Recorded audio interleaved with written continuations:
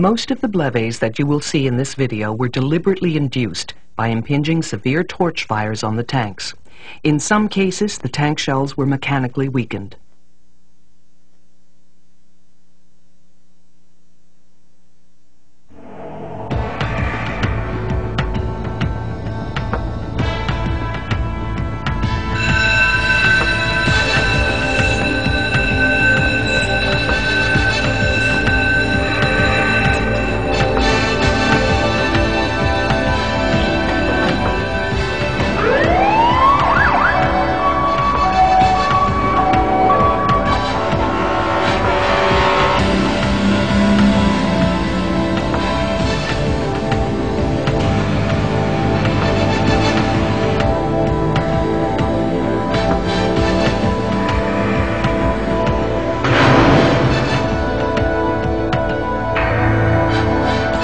The term BLEVE stands for Boiling Liquid Expanding Vapor Explosion. We find liquefied gas tanks everywhere around us. There are approximately 1 million propane storage tanks and 14 million refillable cylinders in use across Canada, including in our own backyards. Yet because of their sturdy construction and safe storage and handling practices, very rarely do we ever have a tank BLEVE. A pressure liquefied gas, or PLG, is a substance that would be a gas at normal atmospheric pressure and temperature, but it is commonly stored and transported as liquid under pressure. The most common pressure liquefied gas in use is propane. At 20 degrees Celsius, propane is maintained as a liquid as a result of being under a pressure of 121 pounds per square inch, or 834 kilopascals. At the critical temperature of 97 degrees Celsius, propane cannot be maintained as a liquid regardless of pressure. At minus 42 degrees Celsius, propane will remain in a liquid state at atmospheric pressure. If a pressure liquefied gas container fails, resulting in a sudden loss of containment and a sharp pressure drop, the result can be an explosive release of vapor and boiling liquid. That is a BLEVE. The BLEVE is a physical explosion with accompanying hazards of blast, flying projectiles, and a vapor cloud. The substance does not have to be flammable to BLEVE. However, if the substance is flammable, such as propane, then the additional hazards of fireballs and thermal radiation will most likely occur. A BLEVE is a low probability event with high consequences. It can be devastating.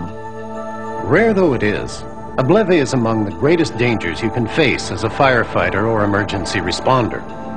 Through an accident or a fire, a BLEVE can occur with any of these tanks. You could arrive just in time for the blast and have jagged steel projectiles flying at you.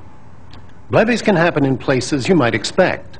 A fire in a tank storage area, a tank or truck accident, or a tank car derailment. They can also happen in places you don't expect, where you may not even know there's a tank. For example, barbecue propane tanks, inadvisably stored in basements, sheds, or emergency stairwells. Or you arrive at the scene of a fire in an outlying area. A barn is burning. It looks like a routine operation, but there's more here than meets the eye. Out of sight behind the barn is an LP gas tank, right up against the building. This installation is dangerous. Flames are impinging on the side and top of the tank. It is a recipe for disaster. Inside the tank, the heat is vaporizing the liquid gas, increasing the tank pressure. To limit the pressure rise, the pressure relief valve goes to work. However, in relieving the pressure, the PRV also lowers the level of the liquid in the tank. The flame now impinges on the tank above the liquid level, causing the wall of the tank to heat up. The heat builds up to high temperatures, weakening the steel critically. The weakened metal under pressure allows the tank to fail.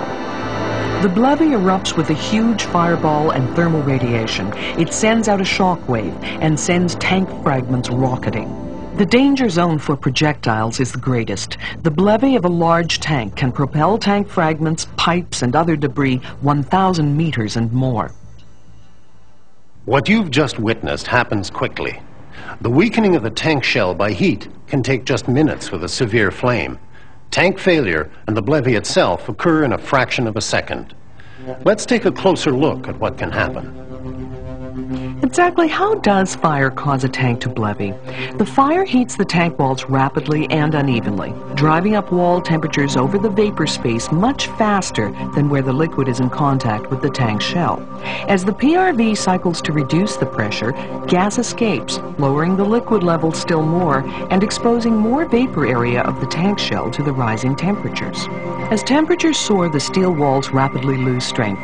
Wall temperatures quickly reach 400 degrees Celsius over the vapor space, weakening the steel by 30%. Above 600 degrees Celsius, steel strength drops dramatically. By the time the wall reaches 700 degrees Celsius, minutes later, the steel has lost 90% of its strength. Under pressure, the thinned and weakened shell fails. It's amazing how quickly steel weakens at high temperatures. That's why a tank subjected to a strong torch flame can BLEVE so quickly, anywhere from 3 to 12 minutes, depending on its size. Which size of tank is likely to BLEVE sooner, large or small? The answer is, small tanks are likely to BLEVE sooner.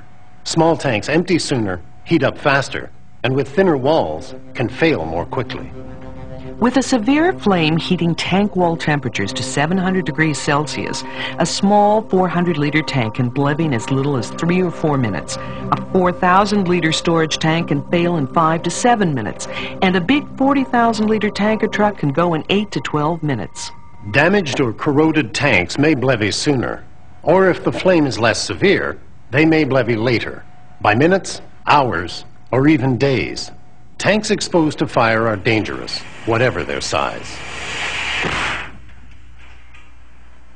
As you see, a tank can BLEVE at any time, the moment you arrive, or minutes, hours, or days later. And if and when it goes instantly, with absolutely no warning. Don't expect to see bulging or hear pinging noises. This tank has been deliberately weakened to demonstrate how quickly and without warning a tank can fail. So rule 1, if you at all suspect that there is a liquefied gas tank exposed to fire, you never go in immediately and try to attack the fire. Firemen have died doing just that. You stay way back until you can size up the situation through binoculars.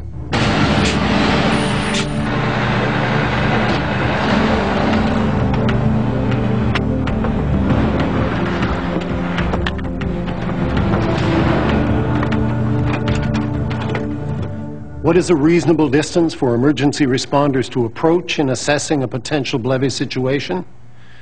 This is a key question. A BLEVE involving a flammable substance poses 4 main dangers. Fire. Thermal radiation from the fireball. Pressure from the blast. And flying projectiles, with the projectiles being the farthest reaching danger of all. First, let's look at the fire hazard. If the release is ignited, there's an immediate fireball. Tests show that when a 400-liter propane tank BLEVEs, the radius of the fireball is about 18 meters. For a 4,000-liter tank, the fireball radius more than doubles to 38 meters. And for a 40,000-liter tank, it more than doubles again to 81 meters. Heat will be radiated in all directions. A rule of thumb for measuring the danger zone from thermal radiation is this. Firefighters in protective gear and breathing equipment should be no closer than 4 times the radius of the fireball, down to a minimum distance of 90 meters.